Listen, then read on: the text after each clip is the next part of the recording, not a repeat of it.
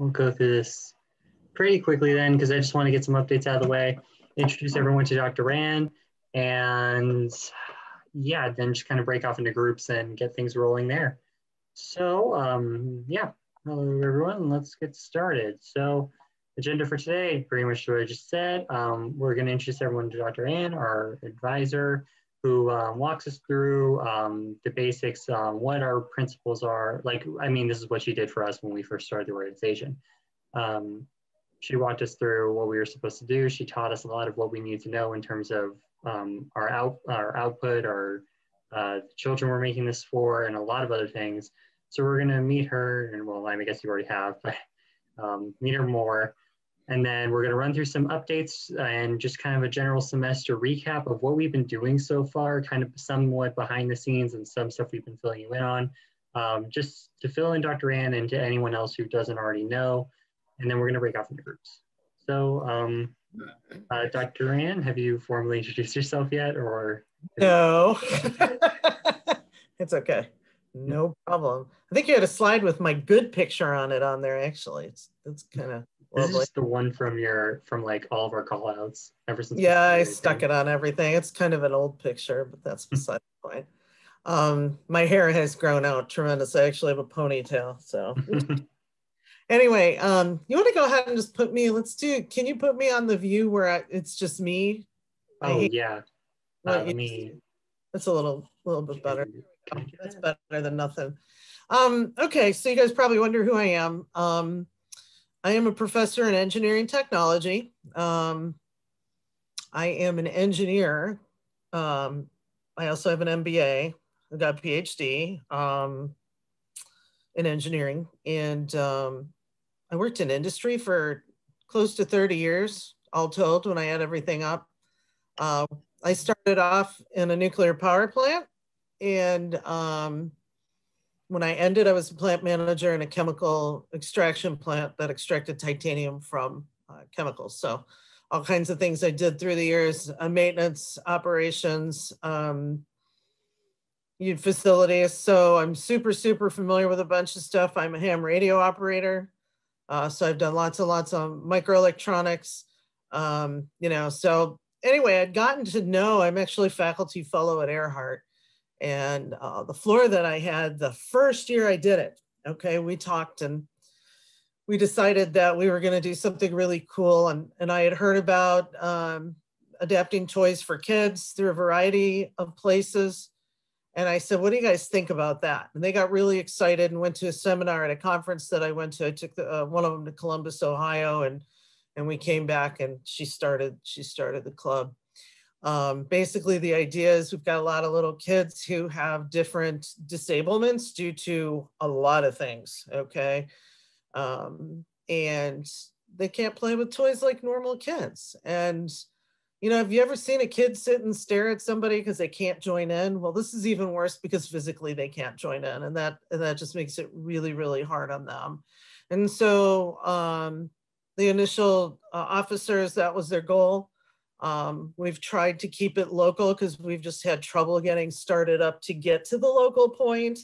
I think we're starting to do a really good job. You guys are you're more organized. You've got plans. You got the subgroups. That's super important.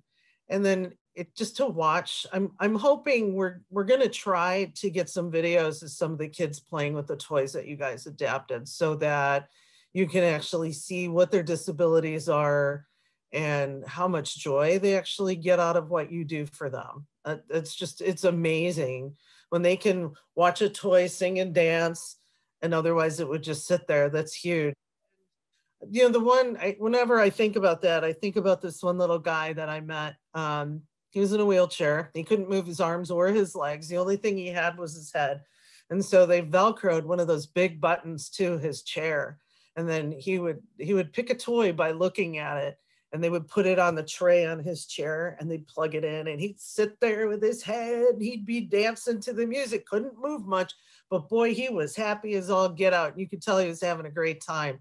Just seeing that was so cool. I mean, that's what really motivates us, We've been really fortunate. We're starting to get some good press. We've had some organizations on the outside that have tried to tap into our knowledge. And that concerns me because they're actually out there trying to make some money. And we don't want them to do that from us. We want to stay, we're non-for-profit, we're doing for the good of the community. So Cooper and I've really struggled with trying to keep it that way, because he'll come back and go, hey, look at this really cool thing. And when we look it up, they're out there to make some money. And that's not what we want. Now, what we have had that's very cool is one of the special ed teachers over in the education department has expressed interest in working with us a little bit. She's got lots and lots of contacts. So we're going to start working with her a little bit more and pulling all that together. And hopefully we'll be able to work with some older kids too. So that's something else that we're looking at. And she and I had a nice conversation a couple of weeks ago, and Cooper's had a chance to meet her now. She's pretty cool.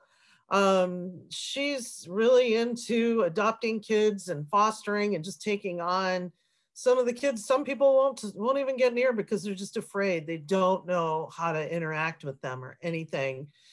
And I'll be honest with you, I've had a lot of experience. My own daughter was a foster child and we adopted her.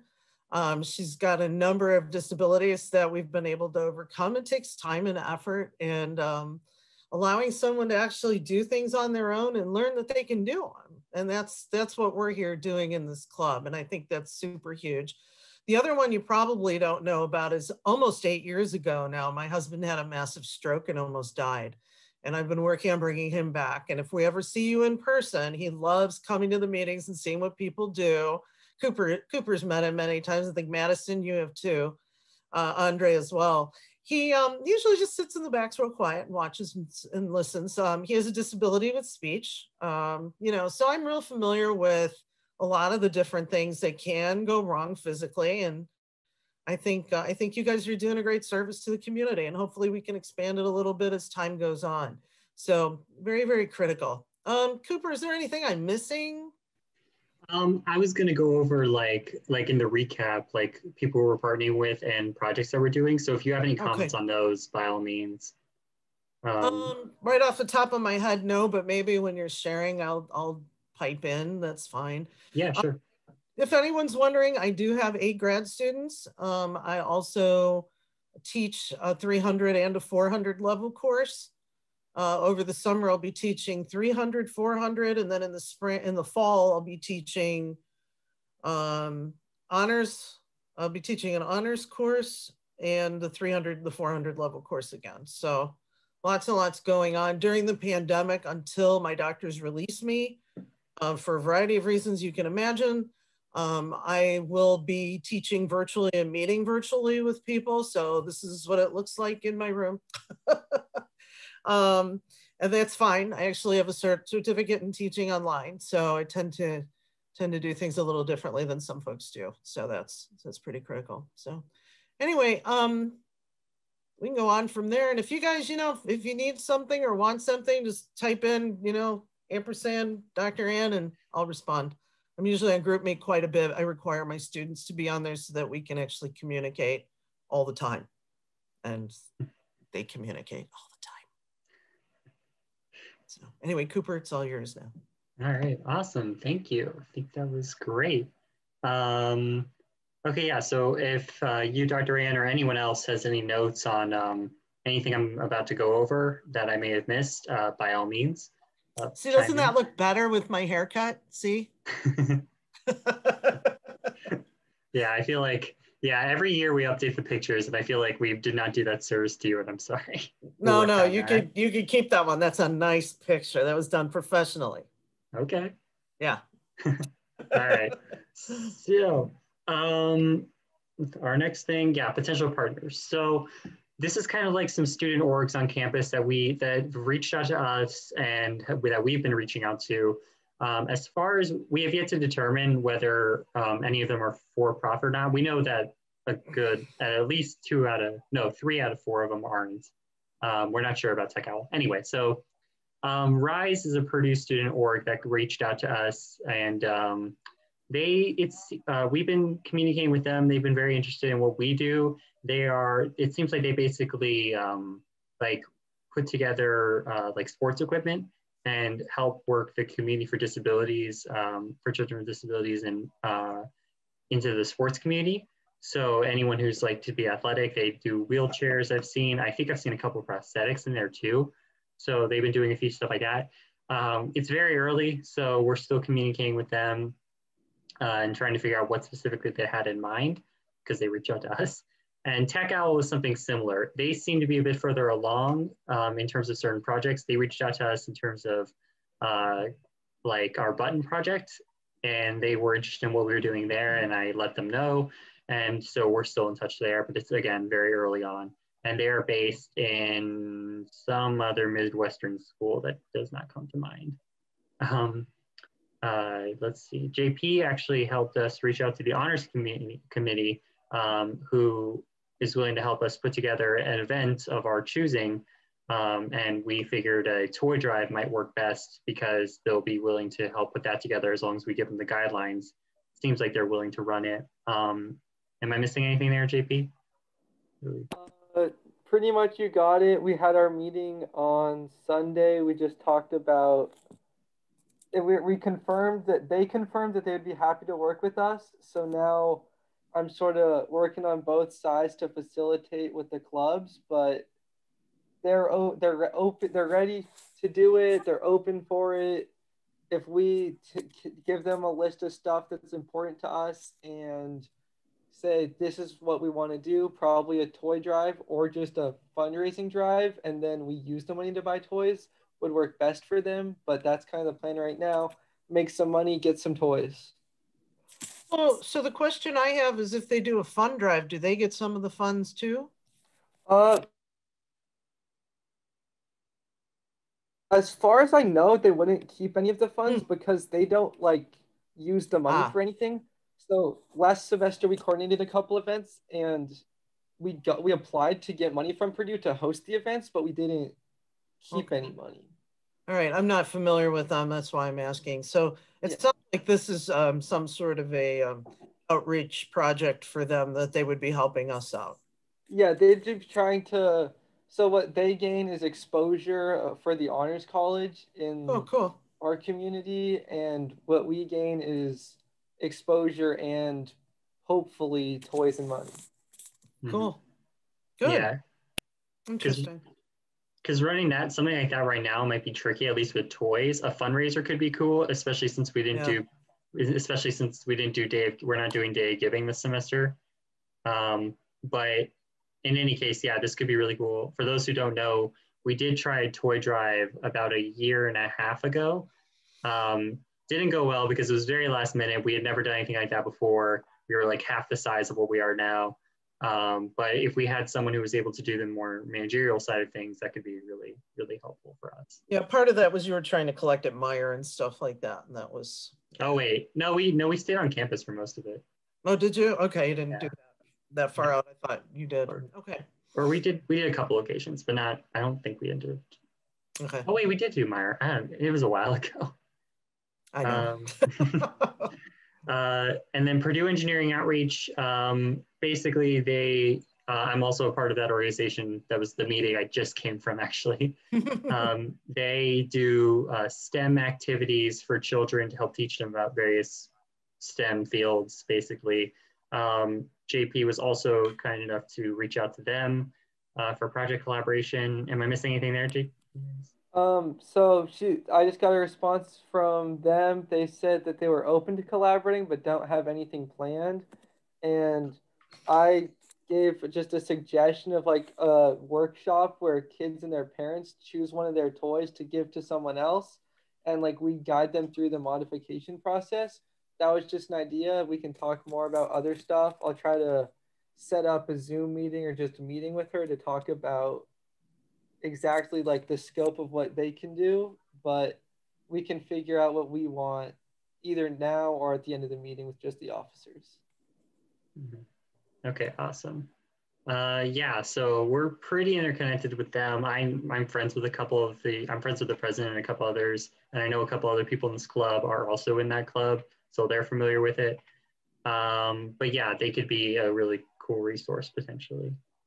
In terms of other partners, the more impactful ones in certain cases, We have Rachel Friend. She's been, the ones in bold are ones that we carried over from last semester. So Rachel Friend, she's been with us since the beginning of the club's, or not the beginning of the club's creation, but Glass. No, she took over from, there was a, Glass has been with us. There was another lady before her and she retired. Right, right. So then Rachel, that's where we had a little bit of a gap problem about a year ago.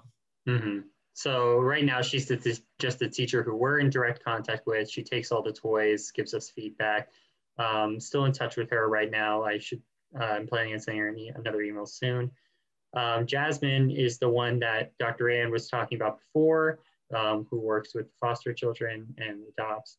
And she's really cool. She reached out to us actually and offered her services to come in and speak about different areas of our organization and the community. So that will probably be happening at sometime in March.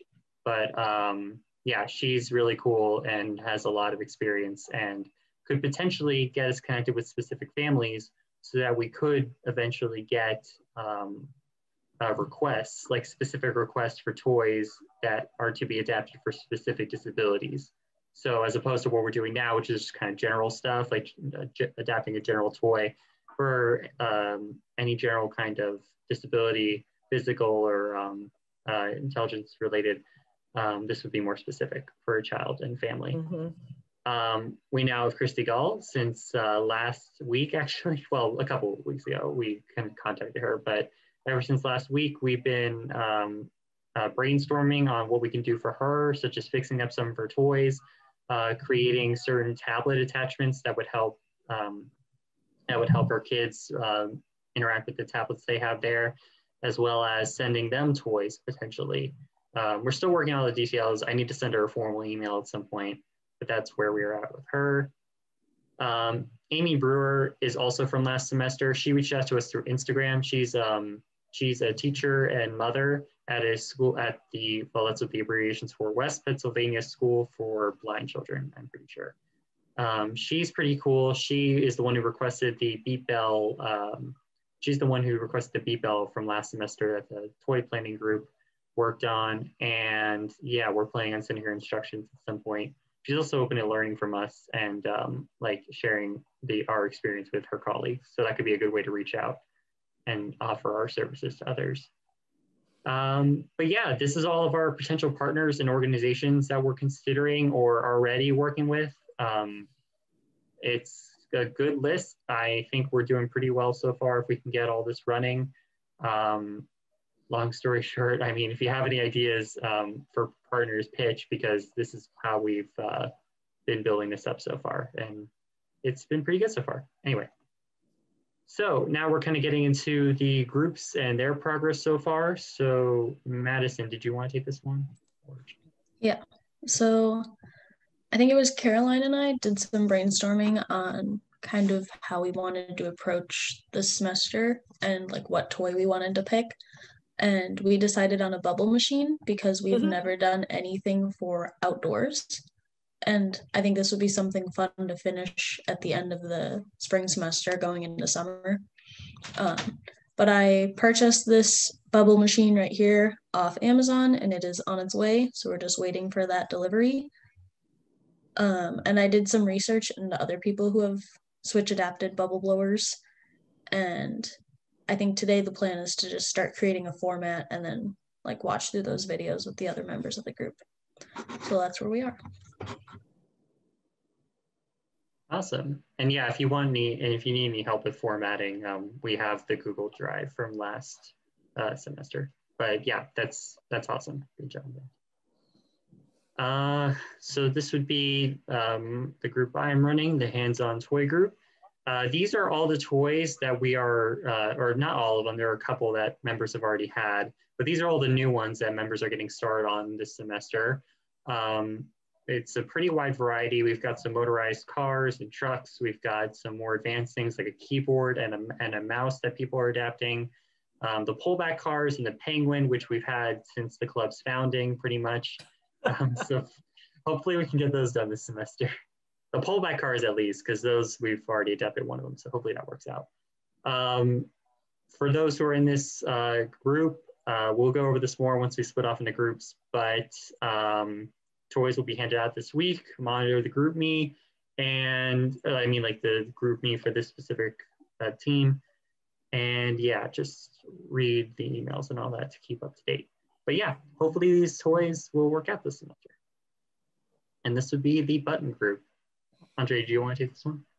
Sure. Yeah. So last semester, we overall only planned the button project, the idea, the goals, and this semester, John was thankfully for him, for us actually, he prototyped the first button and printed it out last week, and he found a bunch of problems, and he's doing some iteration, and he's coming up with a second prototype, and he's gonna print it out soon, I guess. And Wednesday, I'm gonna pick up some supplies with Cooper on the locker on Stewart, and we can get the switch inside the first prototype, get it wired, and see if it works. Yeah.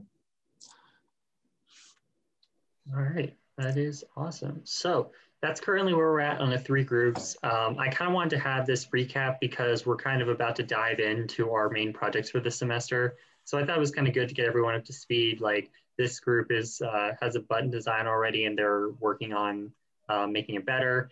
We are about to share our toys or start working on our toys. And Madison and Caroline have already begun planning for the bubble blower, which is really cool. When you guys, when the 3D button, when the 3D button works and it's in a good shape, I'm gonna need a full set of drawings. I'm gonna take it to the foundry and get it copyrighted. All right. Well, why are we getting it copyrighted though? So that it's not, nobody can take it from us and make money on it. Well, I would suggest that instead of copywriting it, we could just publish it online, make it open source, you know, and slap a license on that. And like what a license does is like people can't just get a project and sell it. Like they can't make profit off of our project unless they like explicitly list the project where they took it from and stuff like that. Yeah, there's different ways of doing it, and you can do open project, or open source, which is fine, but you want to protect it legally. Okay. So there's some issues with that. That was some of the stuff that I wanted to take to them and talk to them about first before we put it out for anybody. I'd actually say instead of getting a copyright, I'd actually just go straight for a patent. Because that's fine too, but they do all of that, and I want to have a chat with them first before we go a whole lot further. You know what I mean? Yeah. I want to protect the university. I want to protect you guys, and I want to protect the group. Right. That's awesome. Yeah, that can work. We're definitely gonna need to get this thing like tested on our own and then like field tested with like actually with the kids we're giving this to. Like maybe we can give it to Rachel and see if it lasts like, I don't know, a month or something, and then just got to report on how long it lasts and once you get all that done, then I'll take the copy and go talk to them and see what they say. And in any case, these things are free. Like if it can last the lifespan of a classroom, that's pretty good. And and if it's handled like, well, look at the beating the ones they buy get. Yeah, material might be something we need to change up, but we'll see. Yeah. So all right, I believe that's everything though. So Dr. Ann, if you want to stick around for the groups, you are more than welcome to. Everyone else, I need you to renumber yourselves real quick. Do you have anything else you want to say, Dr. Ann? No, I think I'm good. You guys are doing a great job. I think what you're doing is really cool, and we're heading somewhere positive, and that's the most important piece. So I'm gonna take off. I'll let you guys be. I'm sure Cooper will bring me up to speed, and we'll talk to you later. Keep it up, guys. Have a good one. Thank you. Thank you. See you. Bye now. Bye.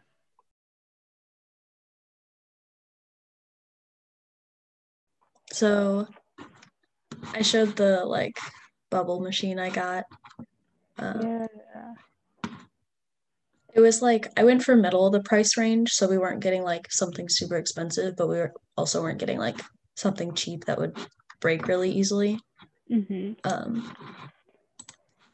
So I did some research and I found a couple videos, if I could get to them, of people like adapting different bubble machines. Yeah. So I figured we'd like watch through these and just kind of like take note, just see how they do it. Take note of their considerations, and then if we have time, maybe just start a document and kind of start formatting it, because I don't have the toy yet to actually look at the inside. And today we're going to be adapting the Blitz Bubble Blowout, which is a bubble machine, and these instructions are specific to this one, but they could also apply to pretty much any other bubble machine. It's really not that hard. All you really need to be able to do is solder a few wires together.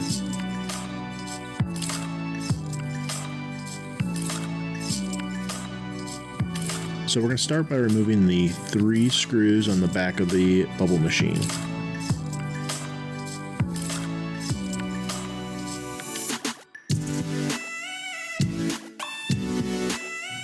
Once those screws are removed, there's one final screw hidden behind this little bubble.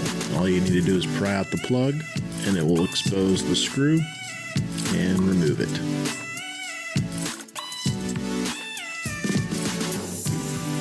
Once all 4 screws are removed, you can go ahead and lift the top of the toy off, exposing the fan, the battery compartment, and the switch.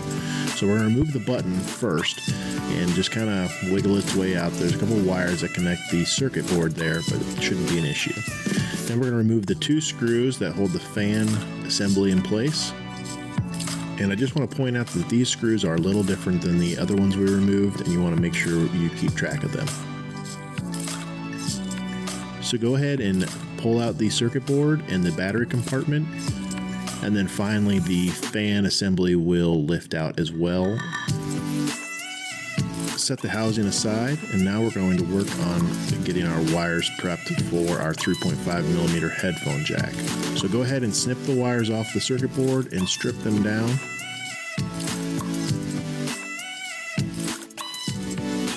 Next, we need to drill a hole so that our 3.5mm headphone jack can get to those wires. So we're going to drill one hole in the bottom right hand corner of the fan assembly and one hole in the bottom right corner of the housing assembly itself.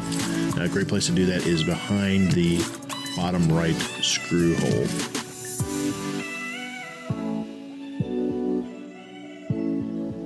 Now we're going to prep our 3.5mm headphone jack. Go ahead and strip the black casing, as well as the 3 wires inside. Your wire colors may vary. Fish the wire through the housing,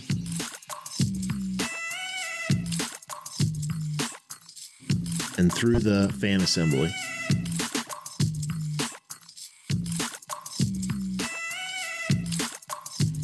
Reinsert the fan assembly into the housing and make sure you have enough slack. Go ahead and secure the 3.5mm headphone jack line with a zip tie. This will keep it from accidentally being pulled out. Now this is where things may get a little different for you. Our headphone jack had a white, yellow, and green wire, and we needed to connect the green and yellow wires together, and the white wire is separate. You may need to experiment in order to figure out what combination works for your toy. Go ahead and solder the yellow and green wires together to one of the wires from the button, and you want to use a little bit of electrical tape to keep the wires from touching. And secure the white wire to the other wire from the original button.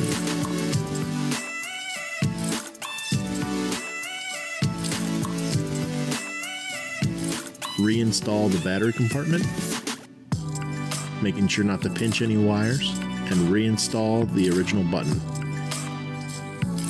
Reinstall the screws that hold the fan assembly in place, and now's a good time to give your toy a test. If everything works well, go ahead and reinstall the front plate and secure with the 3 screws in the back.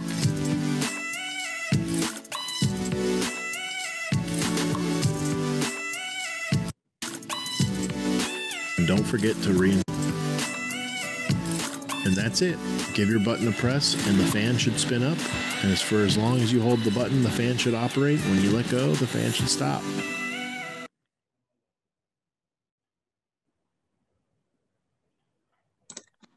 I liked the zip tie thing. Like that's not something I ever thought of, but that's a really good idea because there have been problems with kids like yanking on them and cords just like the connections breaking inside. And that wasn't like too complicated. Like you had to drill through a couple spots, but he did like a good job showing like and marking like where it went. And there's not many screws and also not many wires. Yeah, it was honestly a lot simpler than I thought it was going to be. I'm hoping ours is that simple too. I watched like part of this one. The Phillips head to open it up, and it wasn't going to happen. What I ended up doing was getting a precision screwdriver and putting it into a drill. This allowed me to push down really hard on the screw, and then I could gently squeeze the trigger on the variable speed drill to just about get it turning. After I finally got all the screws out, opened the toy up and could see inside there was actually a very, very simple setup. So what we got inside is these two wires here, which go up to a latching switch. Press on, press off. And what I want to do is I want to cut these two wires here and attach my 3.5mm socket in parallel to this switch. Put the switch to one side because we're definitely going to need it. Then what I'm going to do, I'm going to take my ridiculously huge wire strippers and I am going to strip these two red wires. Now I've got these two wires clipped and exposed. What I'm going to do is I am going to get the soldering iron out and we're going to get to doing a little bit of soldering. First I'm going to tin my soldering iron a little bit. Oh, I love the smell of solder in the morning. And then we are going to just do that. And that's literally all it takes.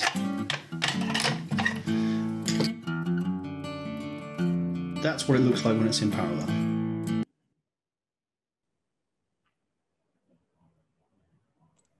Trying to figure out what he actually did here. Yeah, I like the way this bubble machine looks. It's like a whale kind of thing. Mm-hmm. Cute.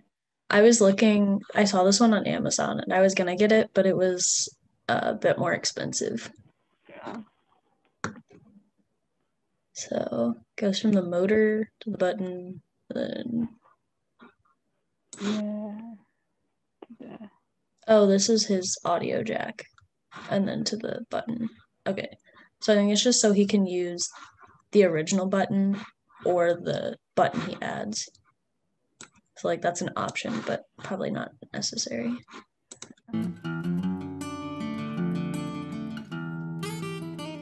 So I've put it back inside the original container thing. Technical, I know. That's where the switch was. Everything seems to fit into this right hand side. So what I'm going to do is I'm going to stick with that and put my socket on this side as well.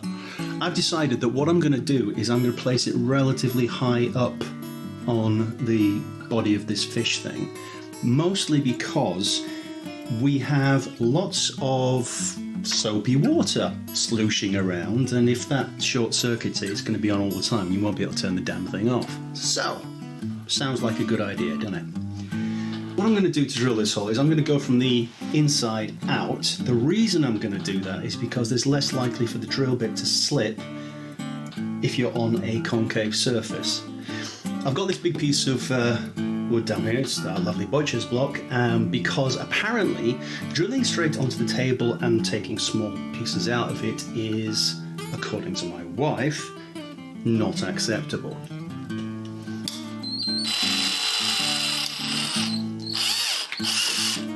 Pretty thin plastic, it takes no time at all. So then you unscrew the collar on the 3.5mm socket, put it through the hole and then screw it back on again. Make sure you don't screw it on too tight because it does have a tendency to pull out the middle part of the socket and ruin it. I've never done that. Now you replace all the inside pieces where they were originally. Close the whole thing up. Take your time with this one because it can be a bit fiddly. Tighten up all your screws.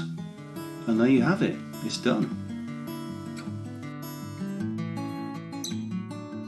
So there's my switch. Nice big dome switch. I think it's 100 mils on the top. I have got my 3.5 mil socket there, and the actual switch that makes things work is sort of hanging underneath. As you can see, I've soldered a couple of wires in there, and I've put some screws in the closures for the Tupperware so that small people can't. Alright, so I like the idea of not putting the plug at the bottom with like soap and stuff. Yeah. Right. So like I'm glad we watched that video because that's not really something I would have thought about. But there's also definitely the like double and things which are kind of excessive, but they did have like good ideas, like combining that and then the tie from the last one. I was just thinking back to the one we got. Yeah, I'm hoping the one we got is as simple as both of these. But I'm gonna make a document for us to start working on, and we can like put these notes in there so we don't forget them, and then just kind of start laying out the format. And then I know you have to leave in like 10 minutes for your next meeting, so yeah, I think that'll like finish us at a good point for today. Okay.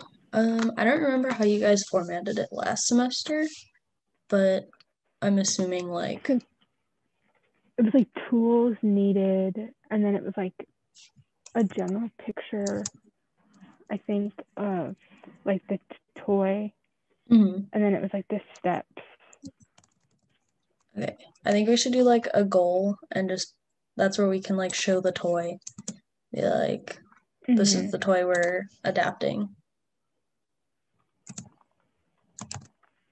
Alright, basic thing like screwdriver. So probably also. I'm kind of thinking about like just trying to make our instructions look a little bit more professional, I guess. Yeah, that's a good idea. Because I mean, it was like easy to follow last semester, but like I feel like including more visuals and having more organization, like it would just look better and be easier to follow. Yeah, honestly, it might be. I don't think it would even be too much if you had like a photo with every step, just because like I know a lot of people are like real visual learners.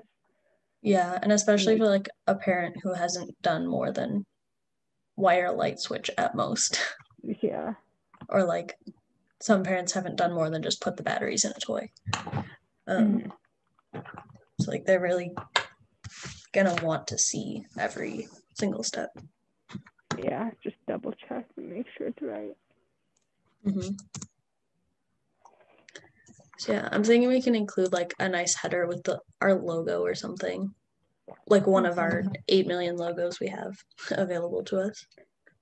Yeah. Because we have like all of our t-shirt designs could be used as like a logo. Oh yeah, that's a really good idea. Okay, I unfortunately have to go like a little bit earlier because I'm not where I'm supposed to be to like get there faster. But yeah, I'll like look at the work on the doc a little bit over the week too.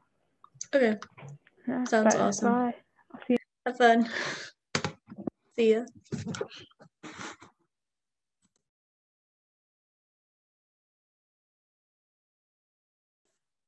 Okay, awesome. Hi guys. All right, let's get started. So a couple of you came by today and got your toys. That's awesome. We are going to, I mean, you're more welcome to, I guess, just start working on that right now if you want. I'm going to kind of go over some notes and some examples of what we are kind of just doing for this week and what some general guidelines for what we're doing. Is anyone here like not a part of the group me chat, like for this specific group? And has everyone like responded to my message on there? I believe everyone has. Let's see. Yeah, actually, I think everyone here has. So we're all good there. Don't know why my screen isn't sharing. I'm just gonna share it through here. Can everyone see that? Can everyone see the slide? The PowerPoint? Yeah, I think. I didn't see any handshakes. I'm gonna assume it's a yes. Okay. So yeah, this is just stuff I'm writing down so I don't forget. Just general notes, nothing crazy. Toys will be handed out this week. I believe everyone here signed up for their times. I'll just be in the locker, outside the locker, I mean, with the toys, wipe them down. We recommend that you come with gloves and that you wipe down the toys when you get back. We're gonna hand you the toys, what should be just a small toolkit consisting of screwdrivers, nothing crazy, because we don't want you necessarily making any permanent adaptations on your own, at least without letting us know first, like wire cutting or soldering anything. We're not giving you anything like that. If you have the access to do that on your own, I guess by all means, just make sure you let us know before you make any permanent adaptations, because we don't want any, I guess, ruined toys, or at least something that we just want to make sure that we're all on the same page. So yeah, if you would like direction, I know someone asked on the Google form about specific disabilities. If you need direction or would like something to focus on, we're here to help. We're here to answer your questions. Like if you need an idea for who to gear towards, just ask. Usually the way we do things, at least for now, is taking a toy and kind of look to it for inspiration. Like think how a kid would normally interact with it, how they would normally function with it, and then maybe see if someone with a physical disability how they might not be able to interact with it. Someone with autism, how it might be too much for them or something like that.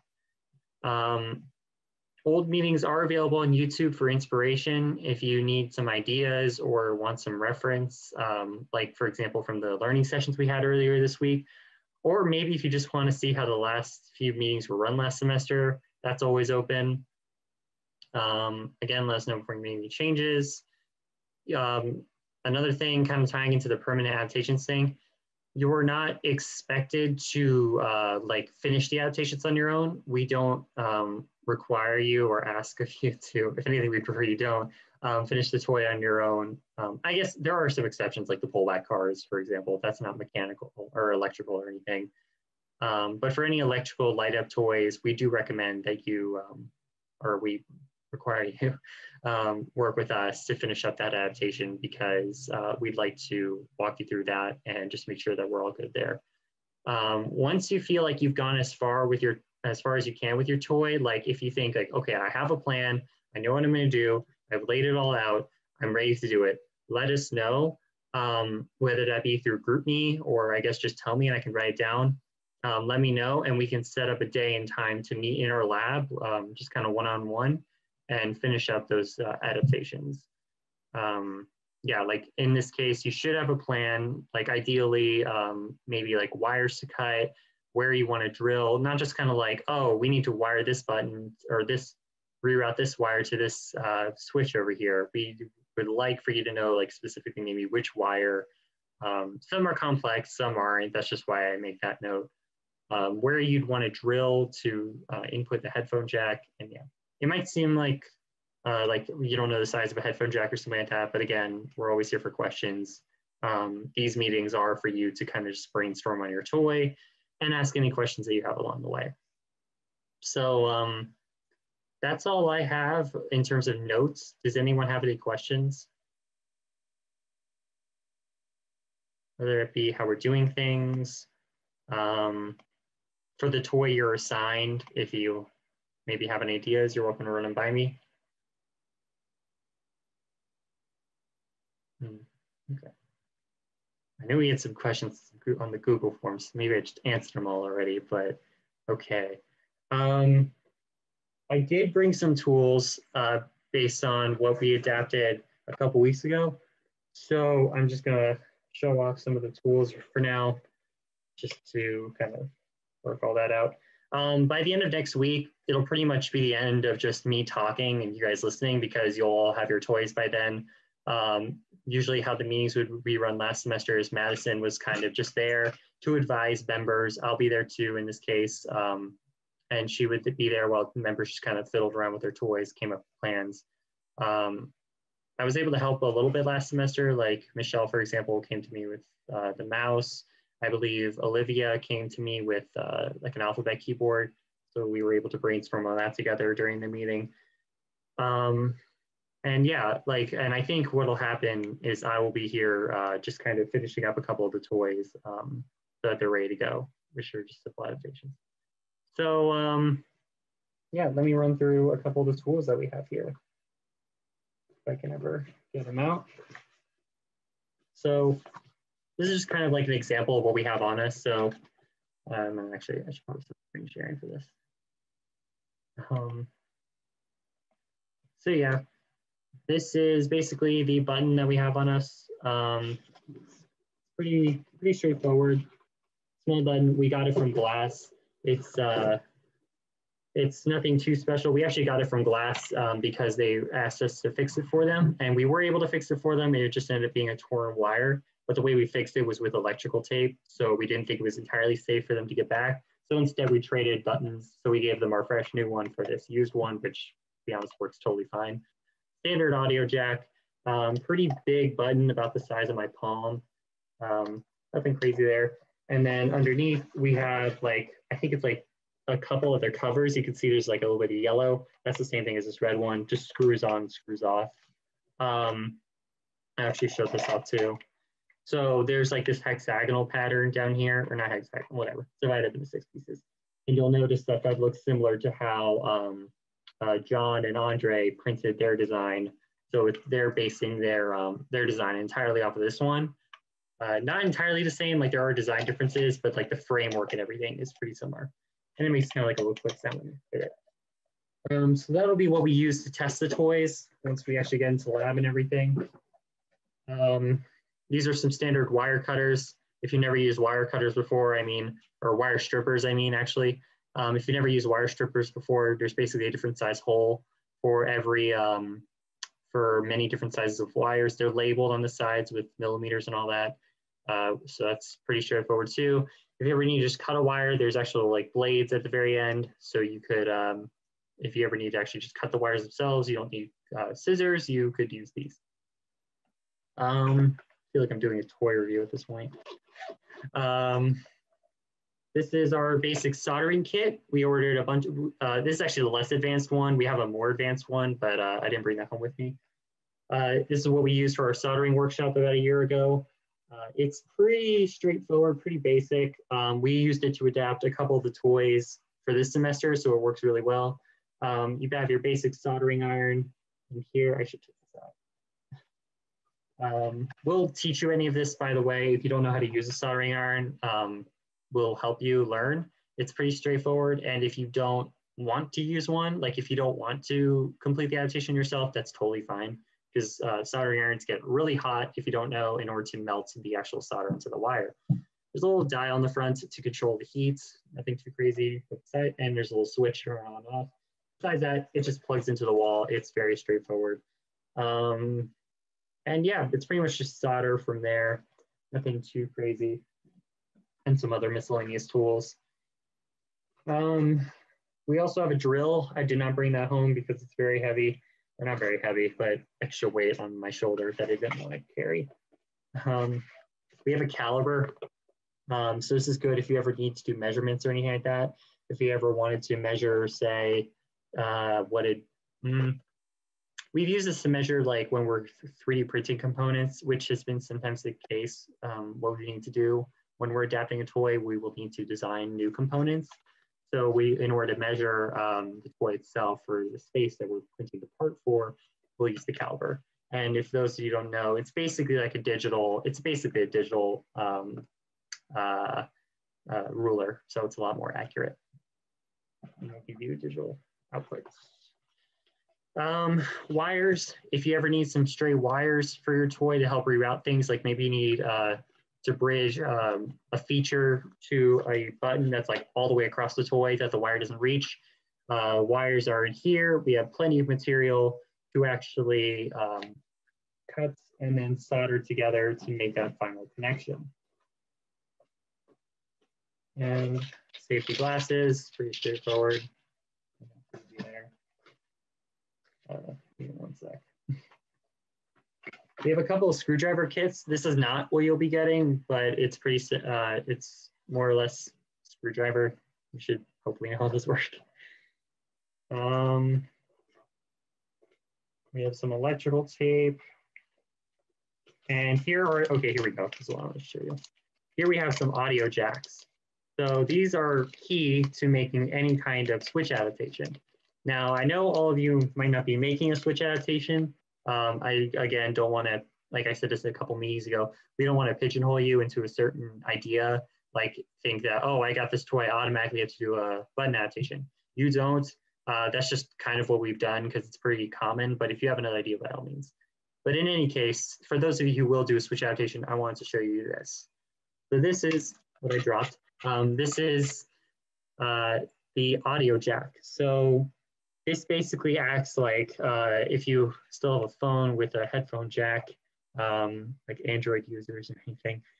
This is basically the same thing that you have in your phone, just a bit bigger, because they don't need to factor in any size or anything. It has three pegs. I don't remember off the top of my head which ones you need to connect to. But you'll need to connect to two. You need to connect the ground wire to one of them and the wire that connects to the feature to the other one. So it's pretty straightforward. You just basically route two wires to the peg. And how this works is, so you unscrew this little rim at the end, which is kind of like a fastener, just screws on the end there. You attach this to the toy, like you drill a hole in its shell. It's 3.5 millimeters. You drill a hole in the shell, you stick this through the inside of the toy, and then you, on the outside, this is poking out at this very end, and you just kind of screw that on, and it tightens in place. We usually glue these because in some scenarios where we haven't glued them, the toy actually ended up falling out. So we will have everyone glue them in place. And yeah, so to kind of give some examples to kind of round things out before the meeting ends. Yeah, so we have the Designsaur very recently adapted. I'm not going to play this right now because it's pretty loud. To kind of just give an example, we have, if you can see right here, that's the same kind of headphone jack that I just showed you guys. It's poking out and you have the little rim to fasten it into place. This is yet to be glued, which is why I have this on me so I can glue that in place at some point.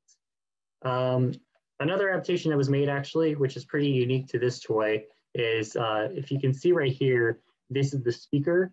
And if you're wondering why it's white on the inside and why like not black or something for the actual speaker itself, there was actually it was actually very, very loud, this Stegosaurus, very loud. So we actually put in some foam to kind of muffle the sound. And that was the idea of, I forget which member had this toy last semester. But it was their idea to kind of muffle the sound, and they got that done pretty easily. Same thing with this T-Rex actually, another very loud toy. So they kind of muffled, you can't really see the holes on this one very well, but they muffled the sounds of this one too. In this case, we found an opening in the top, like a kind of clear area on the inside of the shell. So we put the adaptation in there. But otherwise, it functions more or less the same. It roars, walks, all that good stuff. And then the last toy here, which is the Beat Bell, our biggest toy and possibly most complicated one we've ever done, actually, so far, because it actually incorporates multiple features into multiple buttons. So we've attached 3 different aux cords here.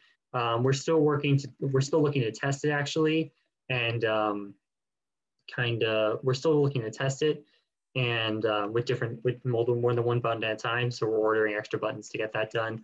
But if I were to turn it on, for example, so you'll see it turns on everything, these no longer work.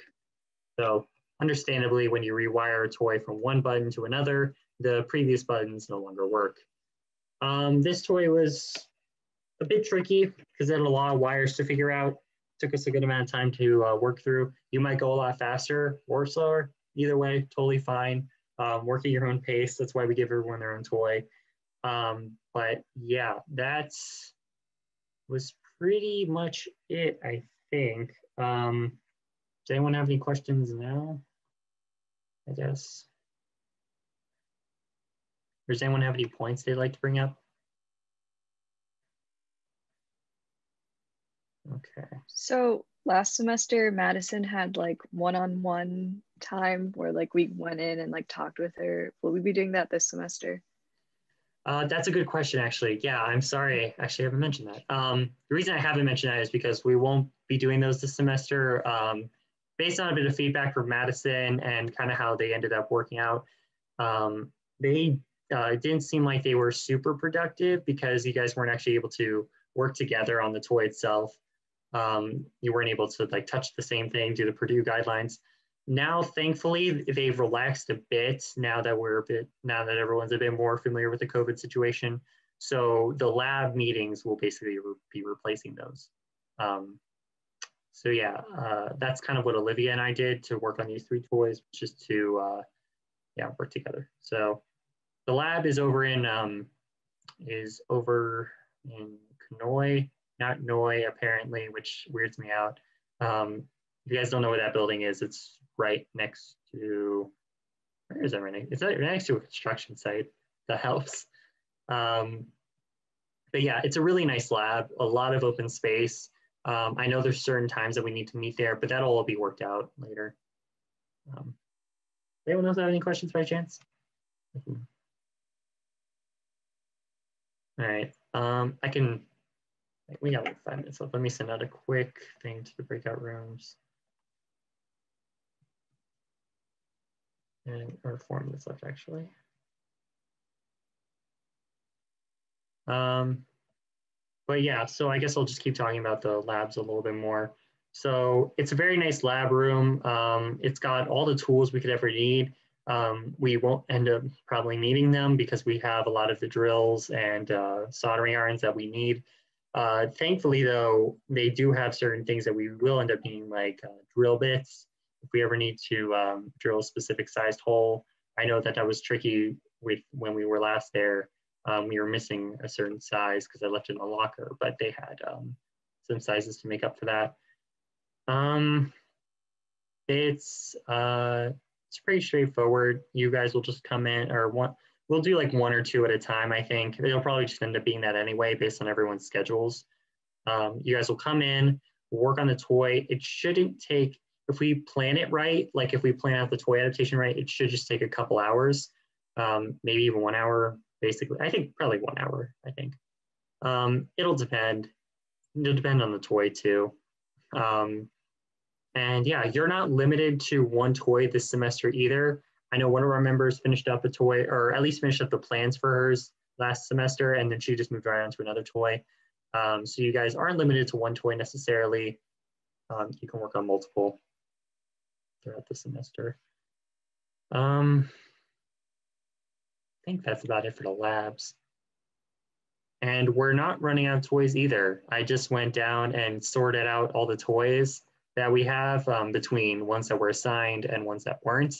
Pretty sure we have like at least, I want to say at least like 6 extra toys to work on. And that doesn't sound like a whole lot, but we only have currently 10 people in this call. So if that gives any perspective, that's a decent number. And we could always buy more toys, kind of what we've been doing. We have the funds to purchase specific toys if anyone has any ideas.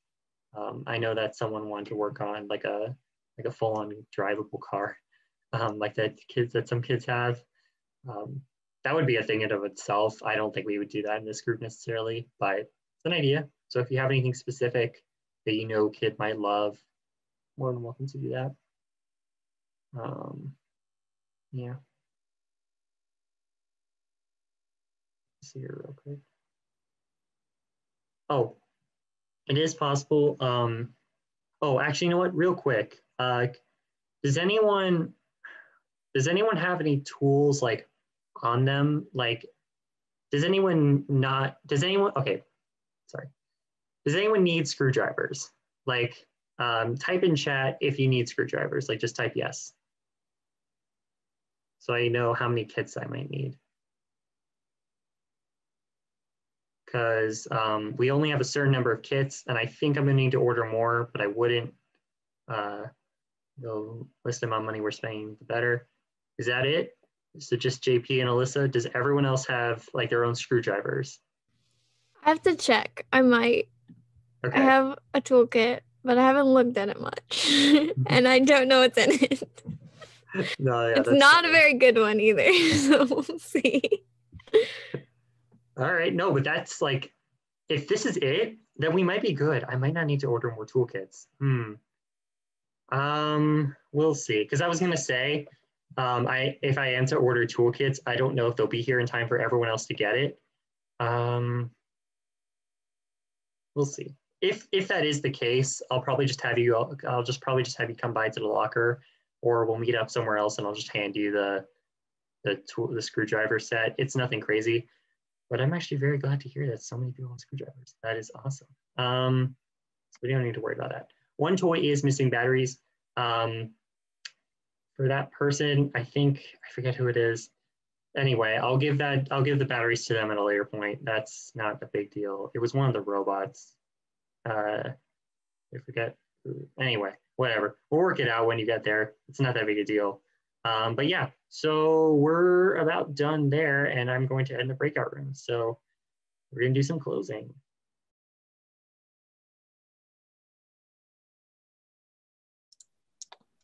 Hey, I am recording. Nice. Finally, first time I'm actually recording the meeting in the semester. Nice. Nice. There we go. Oh, so everybody's doing video, so I might as well do video as well. All right, so how's it going, guys? Everybody's having a good week, midterms. How's it going on that? Busy. Busy? Yeah. Pretty good. Okay, yeah. Yeah, even though I don't have midterms, I'm also really busy every week. So it's like I have midterms every week almost. Okay, John, tell us about it then. So you got the first prototype printed out? Yeah, so this is the first prototype. The arms kind of broke. And yeah, so those were way too thin. And so then I went with the square button idea. And I actually just finished printing it. It works a lot better than I expected it to. Oh, wow. So cool. But so it kind of works like this, where it has like springs that go in.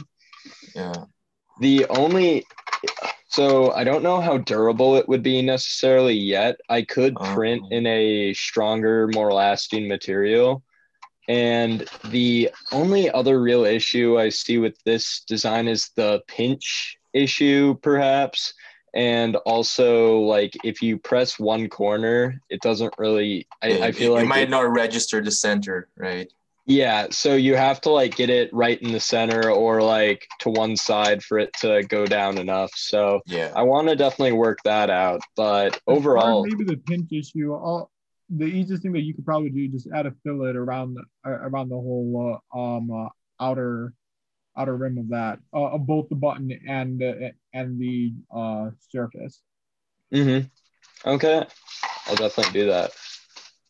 Yeah. Yeah. So John, Cooper is he's staying steward for like an hour on Monday, Wednesday, and Friday to distribute the toys. So I'm gonna swing by there on Wednesday to get the soldering iron, some wires, the switches, and I forgot to buy the headphone jack adapters. Actually, just remembered about that. I'm gonna do that right now. But I'll get that, and then when are you free? Like, what's your availability looking like? I think I'd be able to pick stuff up on either Wednesday or Friday from you, or to get some measurements of the switch. So, okay. So I was wondering. Okay, really sorry about this, Kate, because I think you're the only one that's not on campus. Am I correct? You're good. I mean, it was like this last Wait, sem Natasha too. and Zach, are you both on campus? Yeah. Yeah. I'm on campus. Okay. I was thinking that we could. I don't know if Cooper's gonna like this. obviously stuff that is not really like stuff that we should be officially doing like as a club, but anyways, you could meet as friends. exactly. Yeah, that's the point. That's the point. But I was thinking we could either like we could meet on maybe Friday or something to just so like everyone can see the bun, right? Because I really wanted to see it in front of me, see how it turned out, see if I had any suggestions, and maybe we could like open up somebody's notebook, laptop, I mean, which has the CAN file there, and maybe work together. Like, I don't know. I have no clue what we could do, or if you guys are up to doing something of the sorts. Yeah, I'd definitely be down. Okay. Yeah, because I would need to meet with John to at least like give him the supplies, or to get the bun to do it myself at least. So I was like, all right, I guess we could just everybody meet or something. Yeah, I wouldn't be able to this Friday because I have an exam. What about you, Zach? Let me just check my schedule. As far as I know, I don't got anything planned. So yeah, that works. Okay. Where do you guys live in? I'm living in Griffin, North. Griffin. I'm in McCutcheon. Oh, still. I'm in Hawkins. Okay. Yeah. So I live right next to Mackey Arena. Okay. Wow, we're really all over the place. Yeah. Unfortunately, yeah. Because I don't think we would be able to do this club stuff on a like open spot on campus, because you can't really solder on like just a random table, I think. No. Yeah. No, you definitely don't want any splatter getting all over the place. So, although you know what though, wait. Open lab. There's an open lab in Potter that's like for Polytechnic students, and they have a ton of soldering irons there. But is it an open lab? Mm-hmm. Yeah. Really? Yeah. Oh, cool. Okay. Mm-hmm. Wait, Potter. Okay. Yeah, Potter. it's in the basement of Potter. It's for Polytechnic students. So Gotcha. as long as you have as long as you have a face mask. Okay. Yeah, that's an option. Yeah. Shield, you're good to go. True. Okay, that's a possibility. I could look into that. Do you know what the room is? I think it's no, I actually don't know it off the top of my mind. All I know is that it's in the basement. It's there. It's just like a big room. I think it might be 63063. Could be. Because I've been there for a few of my classes. Hold up, I have an email about it like just the other day, so I can probably pull it up. Yeah, because I feel like we would have to book the room, you know what I'm saying? No, like usually labs are not open. Oh, really? 9 a.m. Okay. Yeah. 9 a.m. is just open. I see. Yeah. Okay. What time are you guys free? My last class ends at 3:20. We should be pretty much free after that. I'm free all day on Friday.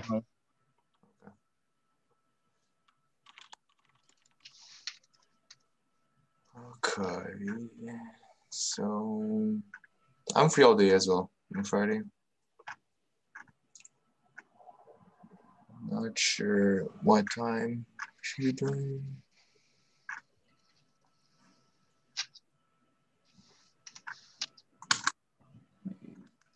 I'm just gonna. I can't share my screen. Sorry about that. I don't think I can give you permissions to share screens either. I can share a link in the chat. See if you can share now. Maybe you can share now. Let's see. Yep. Okay. Perfect. I'm gonna show you something that I found. Okay. I just happened to be searching this stuff up, and I found a cross section of like a big switch right here. Yeah. Oh yeah, something I'll this is really funny. Look, it's a really interesting artifact of like the pandemic, but like both John and Zach, you both have never like seen an actual big button, right? And used it, like felt it. I mean, maybe. Yeah. Not really, right? Yeah, I'll see if I can get our bun from Cooper to let you guys like touch it and see. I'll see how it goes, but can't promise you anything. Sure. Okay. Yeah. But no, the reason why I thought I would just show this is just because we can see down the middle like exactly like the mechanics of it. Yeah. So obviously we can't copy it because I'm sure this is like patented or copyrighted and stuff like that. I mean, the thing is also we are not doing anything for profit, right? Right. So it's not like patenting is a big problem. Mm-hmm. Well, no, the patent protects your idea, and if people want to license it, or if people want to like use your idea, they got to pay you a royalty. Yeah, but like even if I'm just 3D printing, just to see if it works. No, I mean if you're 3D printed just to see, I mean unless you're like selling it. Yeah, exactly. That's what I was getting at. Like, we're not selling, so we can just copy it straight up. No patent problem. Right. Yeah, and also patents are like it would take like 2 or 3 years for us to get it most likely, and like $7,000 or so. So no, Purdue would cover it. Oh yeah. I forgot about the foundry. Yeah. But then they own the whole thing. So. Oh, okay. That's the price you gotta pay, I guess. Yeah, no big deal though. So you were saying that do those springs work? Yeah. Oh, you know what? Okay, do a really hard slam. Just see what happens if you do a really hard slam. So good? Yeah. Still good. I printed it on like really high infill, so it's basically like completely plastic instead of like hollow in areas, so it's a lot stronger than the last one. So, nice. Yeah, it seems to be pretty.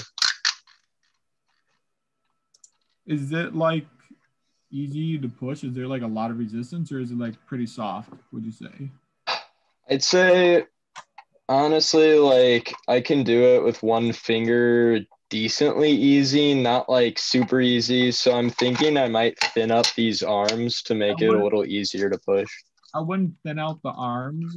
I'd see it if you can go because you need the arms so that they don't break. You need that thickness. What I'd maybe try to do is thin the spring a little bit because that'll make it a little bit weaker, but still, I would guess lighter, I think. Okay. I'll definitely give that a go. And then once again, the only issue would be making sure that the whole thing doesn't like break after repeated use. Yeah, I'm honestly considering using carbon fiber for the middle part because I have a nozzle that can print it on my printer, and I already have a. What? What type of printer do you have to do carbon fiber? Yeah, it's a Prusa. It's it's just off the shelf one. Okay. Yeah, but I have like a special nozzle that can handle the filament a lot better, and I'm definitely considering trying a carbon fiber version just to see if the spring works any differently or better.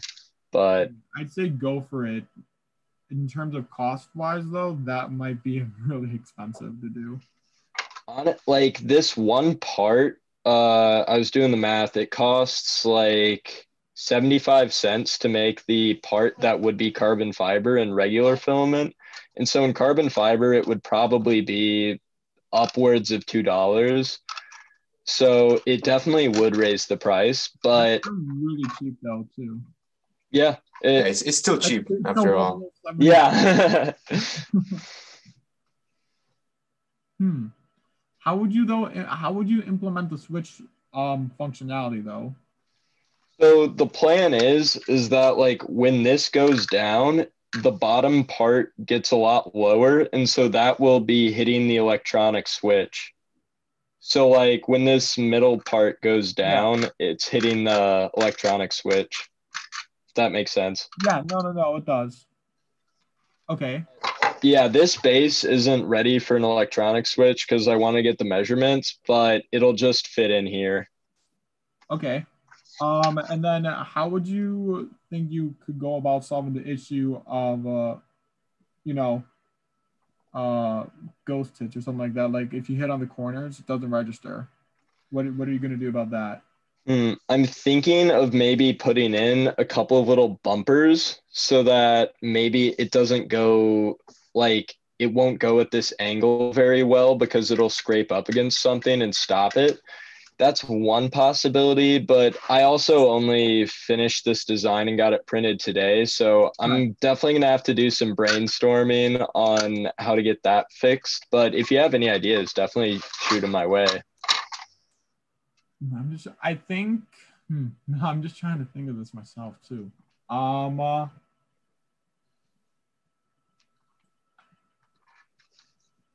Yeah, so last semester when I told you about the cross thing, right? The way I was picturing it is sort of like instead of it acting as like a spring, it would sort of be attached to the whole mechanism of the top part of the button in such a way that like if there's a crisscross right here, right? There's a crisscross right here. In any way you press the button, the crisscross would still go low enough so that the micro switch gets pressed, you know? I see. That was the idea. So instead of it being fixed on the borders and it just going down like this, it was like supposed to actually dip. That's how they do it in the big switch, right? Okay. Yeah, definitely. You might need to redesign the spring for that because that's using. Yeah, it's a whole different idea, like what they are doing. Okay. Yeah, that's why I wanted to meet in person, just so like you guys can see the button and the others can see what the prototype you did. I think I'll keep in touch through the group chat. That works. Everybody's in the group chat, right? You all noticed that? Yeah. I did a group chat. I think I added you. Yeah. Haven't seen that. Do you have pictures of the button, like the usual button, like opened up? I had some. Let me see if I can find them. Yeah, one thing is having them. Another is finding them.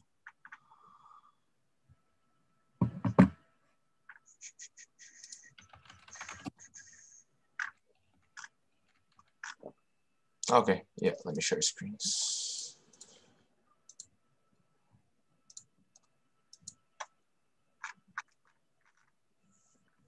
So like there's the top, the red part is just a screw-in top. Yeah. So you can take it off and replace it with another color and stuff. So there's this crisscross here that we can't really remove, that's the tricky part actually. It's exactly this mechanism right here, this crisscross here, because it's attached to the base in such a way that it was molded like that. I think that's what it seems. It was just like injection molded directly onto the other part. I'm not entirely sure, but Okay, so here's a quick question. When you push the button down, what actually moves? Does the whole like crisscross thingy move as well? Yes. Like it's hard to explain it here in the pictures, but like this is just the base, and there's this crisscross part. In this crisscross part, it's actually made out of two parts, right? It's made out of a ring that goes around the base, and there's also the actual crisscross, which moves up and down, and it's attached together, right? You know, like that, sort of. Oh, so wait, okay. The button, you said the button was screw on. Wait, it's like the button itself. It has threading in it. Yes. Oh, the top has threading. Yes. Right. And it threads onto this part here. Right. Okay, that makes a whole lot. Yeah, I can totally picture how it works now. Okay, 3 separate components. And just that thing that screws onto is it essentially is what is being moved up and down. It allows it to activate no matter where it's pushed. Yeah, exactly. Okay. Yeah, because it's built in such a way that even if one side is completely extended, as long as the other opposite side is pressed down, the middle part goes down enough such that the switch is activated. Okay. In that case, John, I'd maybe work on the amount of travel that you have built in. If you can minimize it, you know, because if you can bring the switch, like the activator, just make it just enough so that you can just barely push it down and it'll still activate. You know, I'd say I think that kind of goes hand in hand with this one. Yeah, I agree. I'm definitely gonna work on that. I think once we have the switch, it'll be really easy to tune that stuff in. Yeah. Mm-hmm. Yep. Okay. Let's see.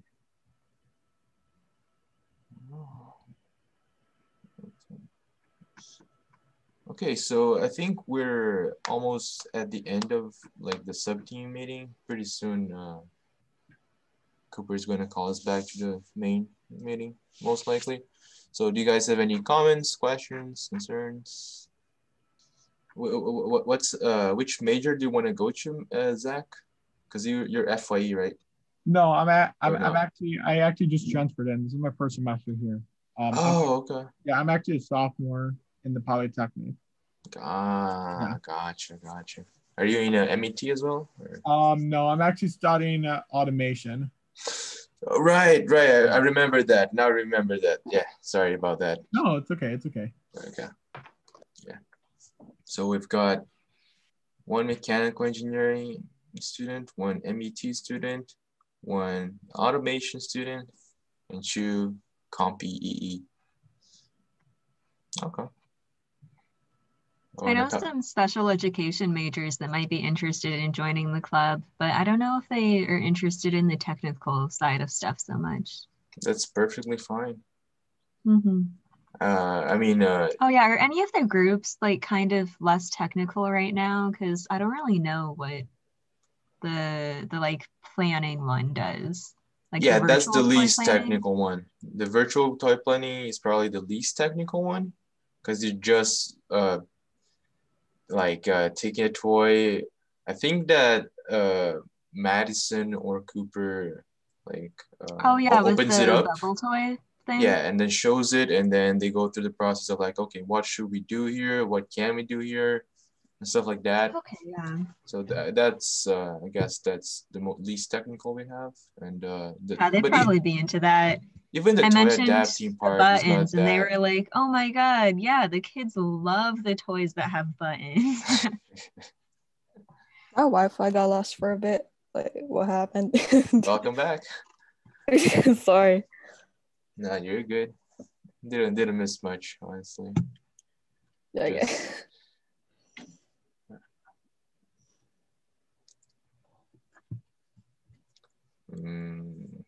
Yeah, but your friends could even join the normal toy adaptation because it's not too technical. Like if you have no clue what you do, you can just ask someone like, where do I solder, and then they'll tell you like, okay, just solder here and here. I had no clue what I was doing.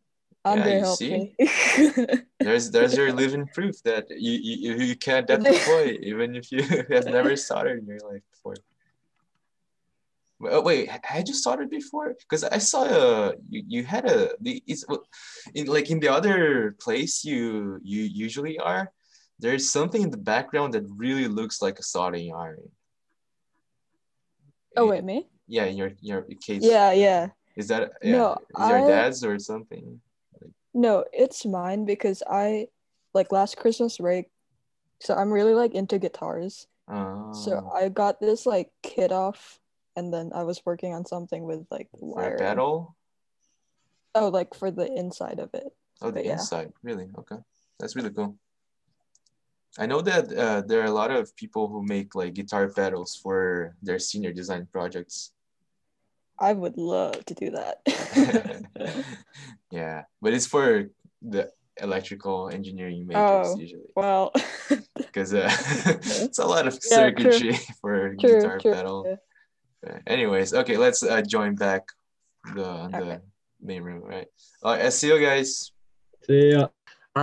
Yeah, so you guys are all free to go. Feel free to leave us feedback if you would like. The form is always there, social media top left. Officers and John, I believe you guys want to stick around, and we also need, well, officers have a couple things to talk about, but John wanted to mention something about the button, or different project. So we're going to talk about that. And if anyone else would like to stick around to ask any questions, you're more than welcome to. Really quick, everyone, we now have a website. I posted a link to it in the chat. Feel free to check it out. I think it looks pretty cool. There's going to be more useful links put up there in the coming future, but for now, it's a website. It says what we do, who we are. If you want to tell people about this club, good resource to do that. And in the future, we'll put on some little tutorials and other stuff on there, so keep an eye out for that. That's awesome. I wasn't sure if it was ready to share. That's really cool. Okay, cool. Yeah, I think I have. It's looking pretty good. We can add more stuff to it, but it's a basically functional website now, so. That's really cool. All right. Yeah, I think that'll about do it. All right, who's still here? Yeah, you guys are all free to go.